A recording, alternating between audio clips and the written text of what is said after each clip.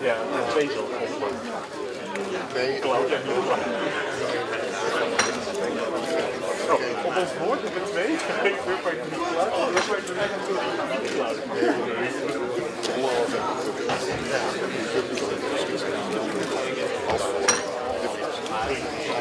Van toon. Dat je in feite gewoon helemaal krijgt. Weet je niet, zit ik maar van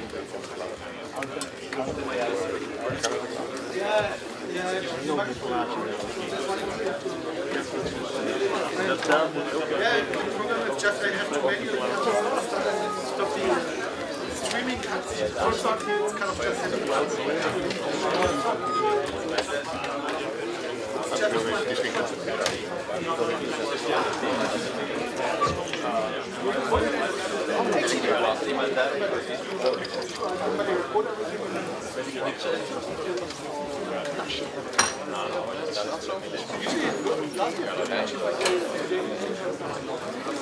it's kind of just niet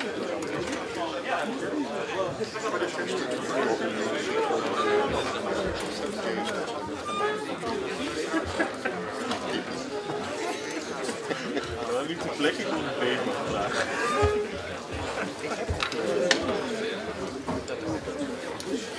Ja?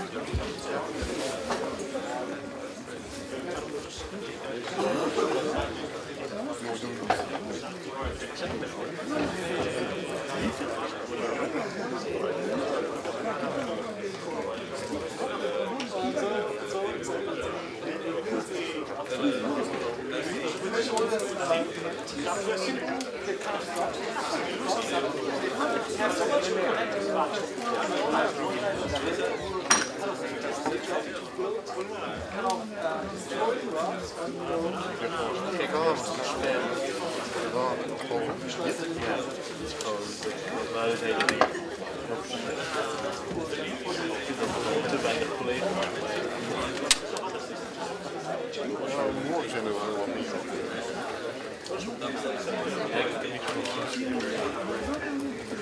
Ik kom het die jaar of zo, is dat in iedereen.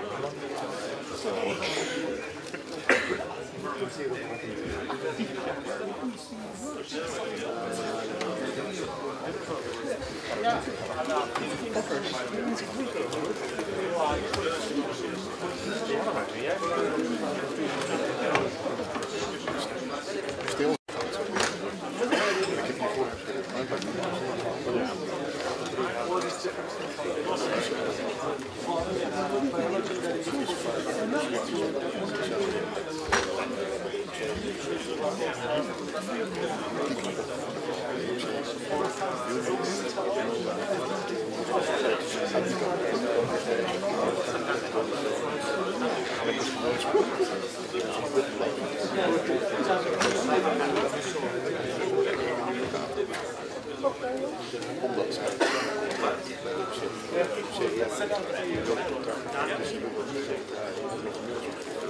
dit is die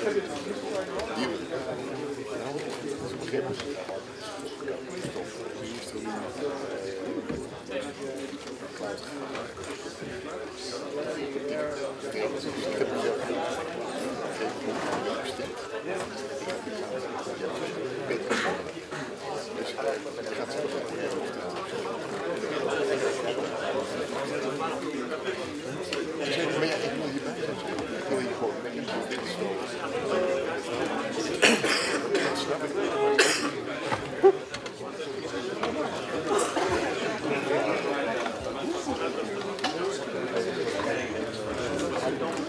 Ja.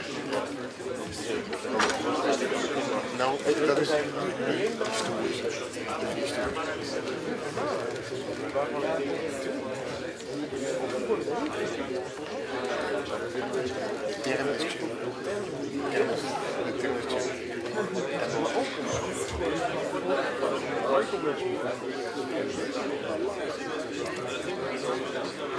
een oude toeiwater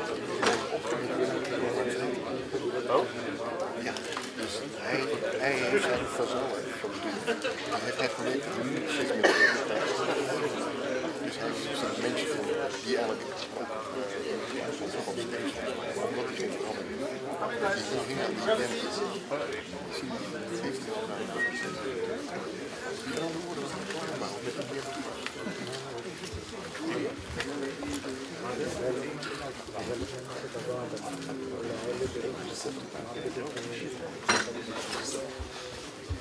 Okay, everyone, grab a seat. There's still some few seats there, for instance, and on this side. Okay. I'm really excited to have Frank here today because I only knew him from his blog post and they really inspired me to implement some of the graph algorithms that he talked about. And actually, it turned out they were really fast. So good job. So Frank will talk about scalable graph algorithms, and I'm excited. Right? So please switch on your microphone and Frank.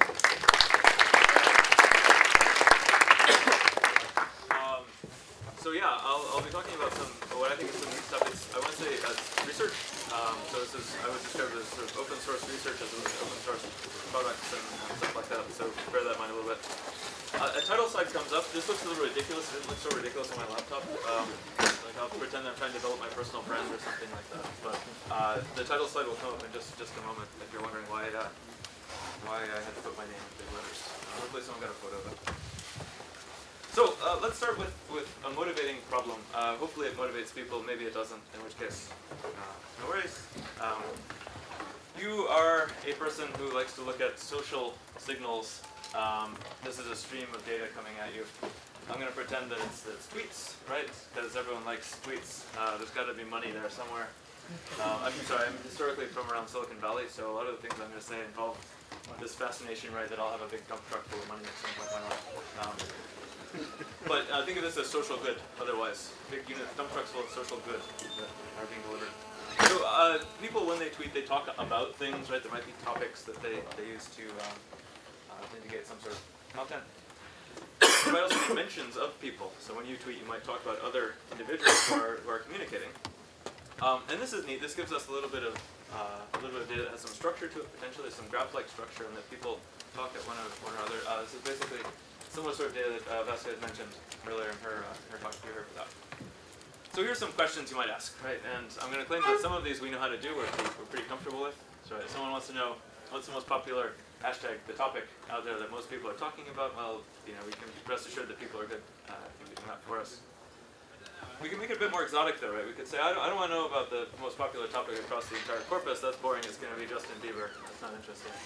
I want to know instead by some sort of emergent structure of the communication that's going on. So if I look at this graph defined by whom's talking to whom, and I'm going to pick connected components, but we can argue about whether that's a good example or not.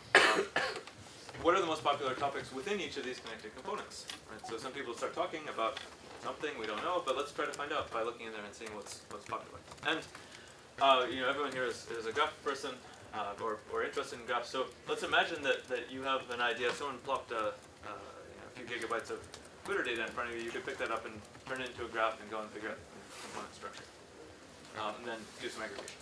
Excellent. The place we're going to go in this talk is what if your boss came and said, no, I need this now. Actually, I want you to take this stream attached to it and keep all of this data current with millisecond latencies, as fast as possible. If it turns out to be second latencies, that's fine, but we're really going to be trying to look at how can we avoid recomputing things over and over from scratch. How can we react more or less immediately to changes in our input data collections. So that's what this talk is going to be. What I'm going to show you for most of the talk is this data parallel programming framework. It's a cool framework. It's going to be really simple. Unlike a little bit of the earlier talks, it's actually going to look a bit more like SQL. There's no capital letters, so there's that. It's going to be general enough to express graph computations relatively naturally. It's not going to be 200 pages of anything. I'll show you some examples to the side. But, and there's a comma here, this property has a really cool property that everything automatically updates when you change the inputs. So you write your programs in a particular way. It's great. They go and they run. They're not particularly slow. not quite what we call them fast yet, but they all have the property that if you change the inputs, the outputs change automatically to the new correct answer. With absolutely no ambiguity, no weird race conditions or timing or anything like that. It's a project, you can go and grab it. The main thing that I would warn you about is it's all in Rust.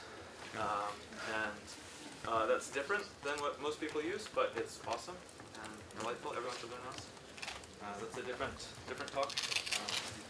So let's walk through what this looks like. This is an algorithm that we heard about earlier in Vasquez's talk for finding the connected components in a graph. So if someone gives you, this is this label propagation algorithm, so I'll state it verbally first. Every node in the graph gets a label, typically it's their own name initially, and then repeatedly, until we find some sort of fixed point combination, each of the nodes propose their label to each of their neighbors and say, look at this neat label. And then collects all the proposals that have come and say, what's the best label? We're going to take the minimum in this particular case. What's the smallest label? And if you do this often enough, repeatedly have all of the nodes propose to their neighbors, and have all the neighbors collect those proposals, you eventually converge to the connected component structure because the smallest label in any component floods through the component and everyone gets that value and then they stop talking about things. So I've written that down in this particular language that we're going to be looking at, this thing called differential data flow. And it's basically, these sort of, I don't call it SQL, but things like joins and concats and group bys, maps and filters, and a pretty cool operator that shows up here called iterate, which is not too complicated. I think it's an operator that starts from a collection, right? So you have a collection of labels perhaps that we started with, and it takes a function. In this case, this is a function from some initial set of labels to a new set of labels, and it will repeatedly apply that function. Here we're just taking the set of labels, we're hitting the labels with the set of edges, we're doing a join to propose for each node the label that it has to each of the neighbors. We throw back in the initial set of labels because you should be allowed to keep your old label if you want. You don't have to give it a proposal. And then we take a minimum to try to figure out for each node in parallel what label would it like to keep. So this is, it's a program. You could write that, and you could imagine running this in your favorite big data sort of setting. This wouldn't be too exciting. It would be delightful because it's so simple and concise, and everyone understands exactly what's going on. But let's talk about this a little bit. Here's a different way that I could try to describe the computation. I've basically taken each of the operations that I've done here and turned them into these little boxes, and I'm going to build a data flow graph. So I'm just going to start putting edges in each time we use one of the bits of the graph. So for example, we use edges both, the example above, to first of all map. This is how we get our initial labels. We also use a set of edges in this join operation when we communicate labels to other nodes in the graph. And if you sort of follow through, I think I've gotten each of them right. The map goes into this labels variable that we use both in the join and in the concatenation. There's the minimization, and then that feeds back to the labels. Often we like putting together data flow graphs because then we can deploy the data flow graph to a cluster and we can do a big data thing, and that's great. But there's another really cool thing that goes on here, which is the data flow graph tells us who's actually using each of these bits of data. So if one of them changes, for example, like let's imagine a change happens to edges, we can track down what actually needs to get fixed or corrected in the computation. If an edge change, we can say, well, we'll need to fix this join for sure, and we'll need to fix the map, and we can start pushing updates through this data flow graph. Not rerunning from scratch, but just fixing the things that are broken. That's pretty informal, and I'll try to be a bit more precise, but if you imagine this magical world in the future, and we're going to get there hopefully in the next 40 minutes or so, that has this magical property that for each of these operators, we're able to maintain the invariant that the output of the operator is always equal to the input to the operator, even as we start changing the inputs. So the operators sort of self-correct or self-repair automatically. We get a pretty cool property. If I've drawn a lot of loops and weird edges and stuff here, but if that were true, then we could have this nice data flow description, declarative I like to call it, but description of connected components where we're allowed to change the edges arbitrarily, and the labels that come out the bottom get automatically repaired as we go. It sounds a little magical maybe, but we'll build up to that. Some of these things people know how to do already. Some of them are new and exciting here. This is ridiculous. Okay, great, good. Let me tell a little bit more of a story now, though. So one of the things that I want to try to convince people about is that it's actually valuable, potentially valuable, to think about your query using this type of language, these very simple operators that are automatically updated. I'm going to give a few examples where we can do something really cool. Basically, we're going to get back to that motivating example from the introduction, just using a few more boxes up here. So imagine, if you will, we start with some tweets. The tweets have, each of them have at least 3 things. Let's say a user, some topic, and you might mention someone else. So we can pretty quickly pull out the users and the mentions from each of these tweets and feed them into our connected components computation from the previous slide. And coming at the bottom, we'll get a whole bunch of user and label pairs. These are, both of these are users, but for each user, some label indicating what component it's in. So that's great, that's great. And as tweets come and go, and we add tweets, and maybe tweets get retired because some window has expired, we'll see changes coming out the bottom of the connected components computation telling us how these labels have changed. That's neat. What do you do with that? Well, one thing that you can do with that is take the tweets, again, off to the side and ask for each user, what topics have they mentioned? So this is, again, just a map operation where for each tweet that flies by, we pull out the user and the topic. And then we can join these two. And say, oh, well, we have for these users and topics, we have users and labels, we can join. We get a whole bunch of now labels and topics. It's pretty cool. So for each connected component out there, there's some sort of topic got mentioned in a tweet somewhere. At which point, we start to do things like aggregation. We can go and ask topic A type things where for each label, what are the most popular topics with that label? So this is not just by user anymore, but across the entire connected component, what's the most popular, let's say, top 5 things that people are talking about? Hooray! Okay, so that, imagine that this works, and we'll get there, but this would be a lot of fun, right? As tweets fly by, you get to see, as they change, the most popular topics for each of the connected components out there. But let's make things a bit more exciting, we're going to sort of backfit some of the capabilities of what I've been describing to cause a weird new thing to happen, or a cool new thing to happen. So in addition to this computation hung up of all these tweets, I'm going to make a new data set, a new collection called queries.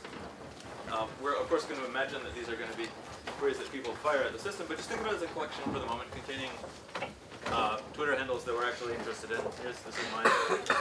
And the idea is that we want to ask our system here, our computation, what's the most popular topic in this person's connected component?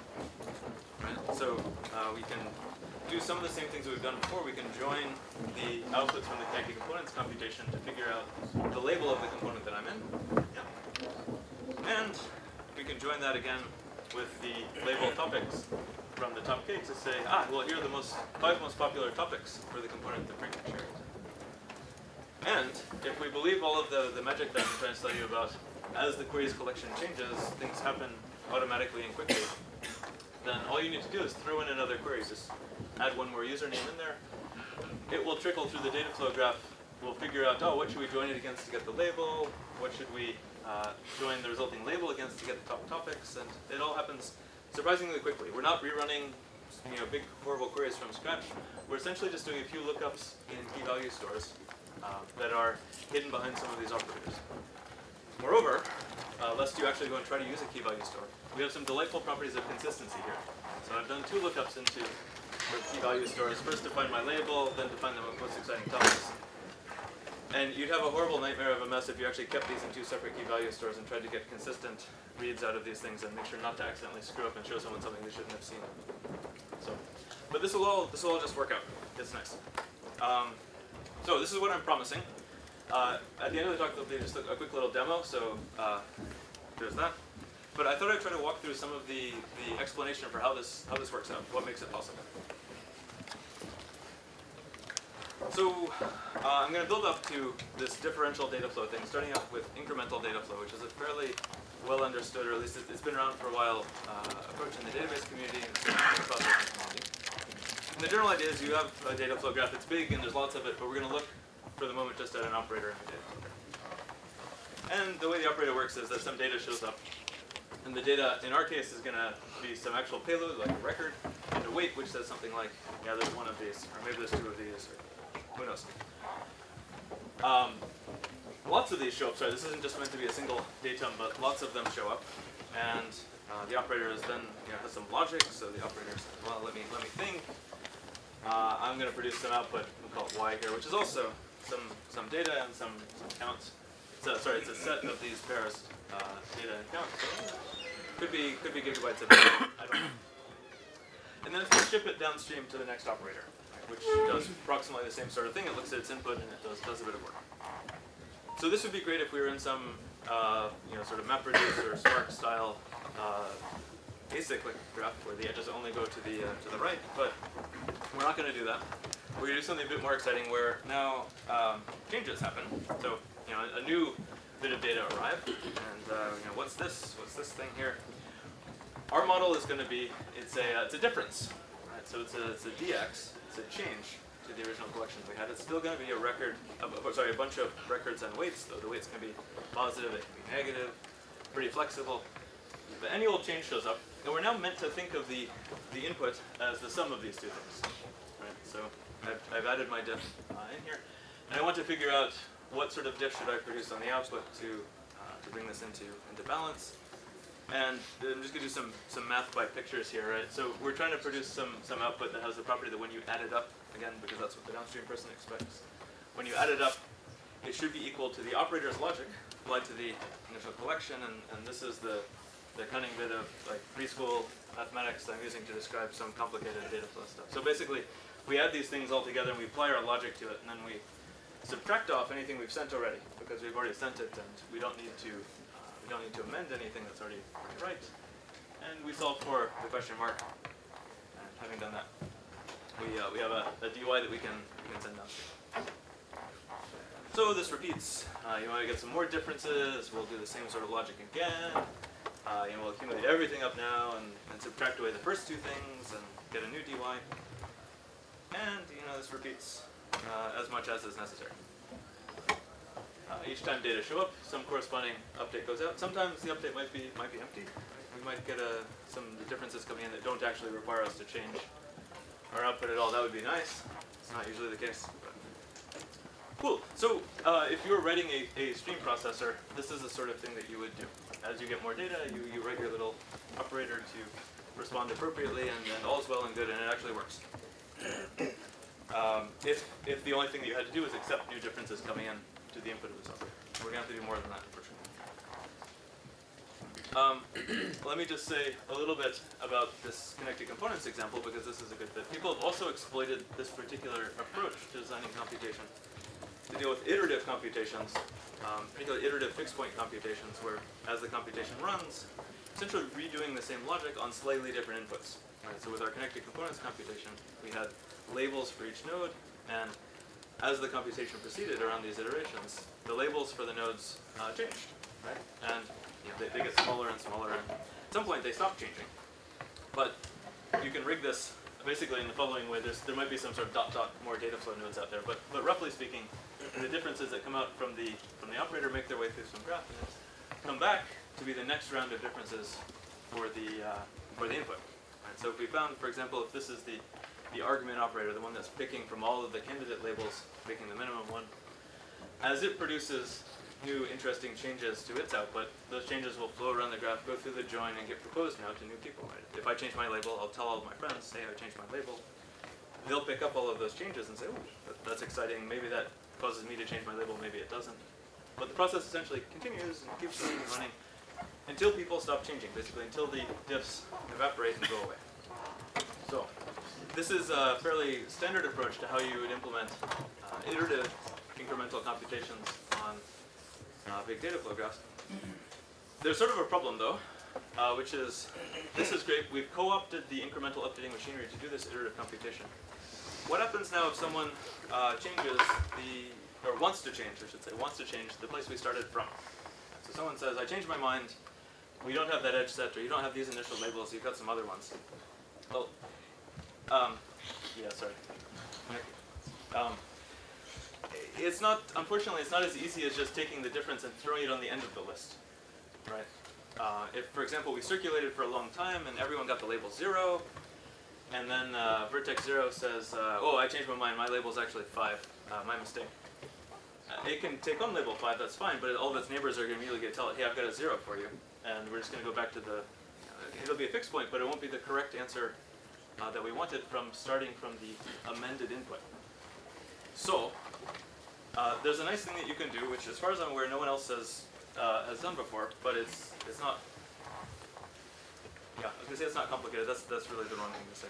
But basically, there's no reason that we had to put all these in a line, right? There are other spaces that we can fill in this particular case, in a two-dimensional slide.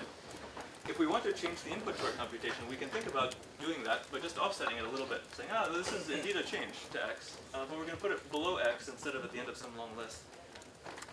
And the intuition here now is that we have one dimension. This dimension is going to correspond to iterations, perhaps, of connected components. We can have another dimension, independent, corresponding to rounds of input data. So as the input to our computation change, we have some variation there, and we can vary with both of them. We can talk about, for example, the second round of input as a 0th, first, second, third, fourth iteration as well, and we can start to populate all of these parts of the picture. So, well, what would we do if someone showed us this type of difference? The main thing that we need to do is to figure out what do we produce as output. And we need to tell someone about this change to keep the computation going. We'll do what I think is sort of the natural thing, right, which is to say, well, this difference here changed the first iteration. Let's think about how it changed it. We can again apply our operator to this sort of thing, subtract y off, and we have now sort of space to put it, right? Because we've agreed we can use this extra dimension to put some notes about how things have changed. Obviously, the math that we do is sort of natural. I think subtract the right things, apply the function. All right. And the process continues. More diffs might show up, and now we take a slightly different rectangle. And it's not hopefully a surprising rectangle, but it's different. These rectangles that I'm drawing now have really relied on the fact that I've kept all these differences separate. Right? They haven't been lumped up into one big pile. Just kept them apart so that I can take summations over different subsets of differences. And that turns out to be really powerful, right? If we wanted to investigate the first and second iterations of this new round of input data, and someone had already gone and collapsed everything up in the top tier together, we'd be sort of out of luck, right? I mean, you'd have to figure out how to pick things apart. You'd probably end up subtracting off all the work that you've done. But by keeping them differentiated like this, sort of indexed by the round of iteration and the round of input, we can pick and choose what things we want to add together and get fairly more concise differences. So everything continues. Hooray. So there's just some animation we have to go through to all agree that this is correct. Good. So what I've shown visually, at least, and there's as much math as you can swallow to try to make this more technically compelling, is that we can take an iterative computation, this top row here, and do these fun iterative, incremental updating strategies. But we can also then incrementally update the incremental updates. It's sort of like a second derivative, if you want to think of it that way. Yeah, you probably don't want to think of it that way, actually. Never mind. Sorry. But it all works out. Like, the math supports it, and it's a lot of fun. And what it allows us to do, which is sort of nice, is if not very much change here in x, right? If the first step didn't really change very much, hey, maybe there aren't really a lot of changes in the second step either, given that we're reusing the changes that were observed the first time we went through. So these changes can be really sparse, which is really helpful if we want to go really fast. It means we don't have very much work to do. So let me draw some pictures about that. When we're thinking about how these things get implemented, sorry,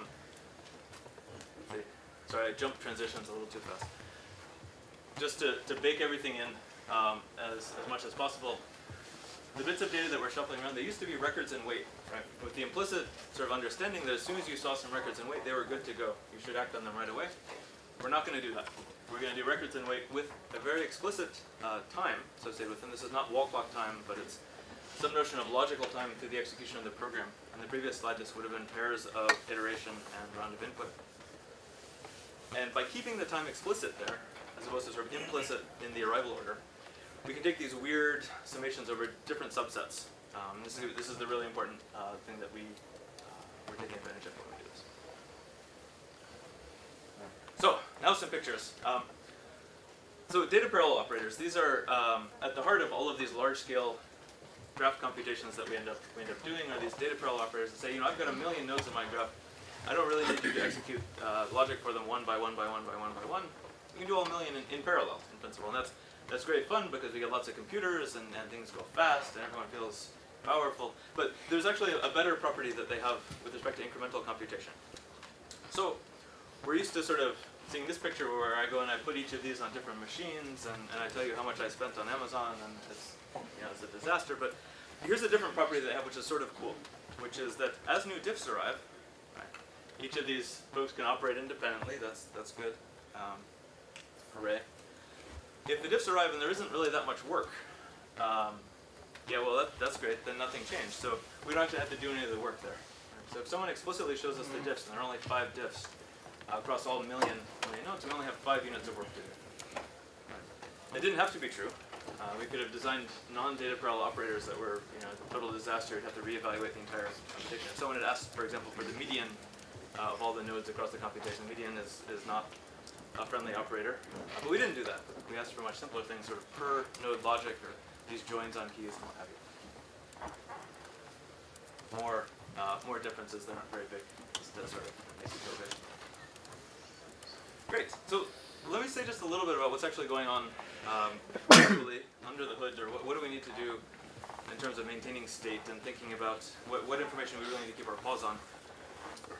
We've got all these diffs for one particular operator, one particular key of this data parallel operator. Think of this as one node, right, in the graph computation. That one node got some diffs coming in, maybe some rounds it didn't get any diffs, that's fine. We're going to sort of stash all this stuff in some per node state, or per key state more generally. And it's really simple actually. We just match up inputs and outputs and we annotate them with the time, this logical time. Again, maybe pair of iteration and round of input at which they were received. Whoop. Some new things arrive. It says, I'm here at time D. What do you all think about differences and stuff like that? And all that we really need to do when we do this is go through and ask for each of the existing times, how does it relate to time D? Is the time less than time D? Meaning when we think about producing new output at time D, should we include X and Y in the summation and then differencing? And maybe not. This second one might correspond to the first round of input, but the 17th iteration, right? And we're only doing the maybe the third round of input, 4th iteration. So it's not relevant. We hold back these differences. We don't fold them into our logic. We leave them here. They're going to be important in the future. But yeah. So in this case, we would add up x. We'd add up this dx down here, and then we'd add up the new difference on the input. Apply the operator. Subtract off y and the third dy down here, and produce a new output time. And then we just ship it, and it's all great. We need to stash the data that we produce, of course, so that future time e, when it shows up, we'll have time d around to do the right thing. We need to remember essentially what differences we've sent downstream, and that's important.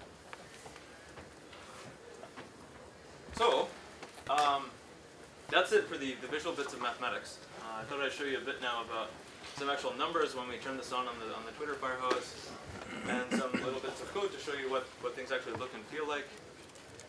And then, well, let's do that one by one, and maybe people will be very angry at that point and have lots of questions. So this is just some data that we collected. It's actually from 2013, so that's a long time ago now. When we did the math for this in the paper originally, we took a Twitter trace that we had. I was at Microsoft Research at the time. We had it at Microsoft. No one else can have it. I'm sorry. And we plotted a few things here. This is this connected components computation. We're just trying to understand how large these differences are. How many changes are there at different points in the computation? So we have on the very top this stateless implementation. The stateless one is the one that doesn't try to do anything incremental at all. Each time around the loop, it starts over from scratch. It picks up all the diffs and thinks about things. And it has a static, as we go through the numbers of rounds of iteration, it has a static amount of work that it's going to do. It doesn't get any better, it doesn't get any worse as we execute. If we incrementalize this, we get this red curve, and you notice that it sort of ticks up above the stateless thing. This is because the way we're counting things, at least, if your label changes, you have both your new label with a little +1 indicating it's count went up by 1, but you also have your old label with a -1 next to it. So you disavow your previous value and you have some new data. So we count that as 2 because it actually corresponds to 2 units of data that we're looking at. But you'll notice that after the upward take up initially, it goes down exponentially. This is in a log scale on the y-axis, and that's really exciting. That means that at the very end at least we're going quite fast, and the final or 15 iterations basically takes no time. There's a cute trick. The green line is a really cute trick that everyone should eventually learn about, but maybe not right now, where you run this label propagation algorithm not just blindly having everyone chat, but you have people who have small values, they get to talk first. Which sort of makes sense, right? You know, if people are going to take them in, maybe have the person who's holding onto 0, put them in charge of talking first. They run for a while, and only after quite a while, if you have label 7 trillion, whatever, do you get to talk. So that makes things quite a bit better. But the really exciting thing is we went and we took this 24-hour window over a Twitter trace and shifted it by 1 second. So about 1,000 tweets drop out and get added in. And the amount of differences that happen in that whole process is down here as this blue, we call it line, except you can see it's not even connected, which is awesome. Like the third iteration, literally nothing happened, which is great. We didn't even do any work there. And everything else is just sort of in the tens of differences at most. So we've sort of nailed slightly a good way to really thin down and isolate what is the actual work we need to do to correct our computation, given a small 1,000 or so tweet shift in the input table. These correspond fairly nicely to execution times. So if we ask how long do each of these things take, some large number of seconds to do the computations in various different ways. But when we actually get down to doing this differential shift, actually processing this data differentially, it ends up being, I can't remember exactly, but on the order of 27 milliseconds to respond to 1 second worth of new Twitter data. So that's great. Fully updating this connected components computation, right? So not just sort of updating it or whatever. The correct answer guaranteed comes out the other end. And we now know if something fabulous has happened in the Twitter messaging infrastructure. So this is meant to get you sort of excited. I have some other, well, whatever. You can care or don't care, that's fine. But something different is going on, right? Which is new and exciting. I have, so that was only the connected components computation. I don't have the real Twitter data anymore because of laws and stuff like that. But what I did do instead was make up a random generator for some purpose. And I was going to show you a bit of, I'll show you some proof numbers first. But then I'll just walk you through a bit of the code. This is exactly that data flow example from the beginning of the talk where someone is firing a whole bunch of users, mentions, and topics at stream processing system. And each time, in this particular picture, each time they do that, they're only adding, so they load up 10 million initially, and then we're going to repeatedly do +1, -1, +1, -1, adding new random tweets, subtracting the oldest one, just because that gives the smallest numbers, and that was fun. But if you do this, you see, if you can count the number of zeros properly, this is, well, I don't even have units on here. It's a few hundred microseconds to do each of these updates. So if you want to, if someone hands you a new tweet and says, hey, figure out the corrections to the connected component structure and all of the implications that has for the particular people we have in our query set at the moment in terms of their most popular topics, it's a few hundred microseconds. So you can do what you like with this. You can crank up the number of records that you're putting in by a factor of 1,000 if you like. You can put them into even bigger batches and make it a little faster. But basically, it's a very responsive computation. Very responsive computation that is also fairly rich, right? We didn't have to special purpose build any particular data structures, do anything like that. The efficacy of this depends a lot on the computation that you write. If you write median, bad luck. But please just don't do that. So what I thought I'd do next is just show a bit of the code that produces this. The code is actually brand new. I was bored in Zurich Airport yesterday, so I wrote it. And it's not all that horrible. Well, okay, yeah. We'll talk afterwards whether it's horrible or not. It's Rust, right? So it's delightful. It's about, in total, it's 170 lines, some of which, like you'll see, is there's about a bunch of lines of like just importing stuff and doing Rust nonsense. Reading some things from the input about how much data do we. This includes the data generator as well, that sort of thing. So when we look, I just sort of highlight the this part here is the left half of that data flow graph at the beginning. We take a stream of tweets coming in, and we pick out, for example, the users and the mentions, and do the connected components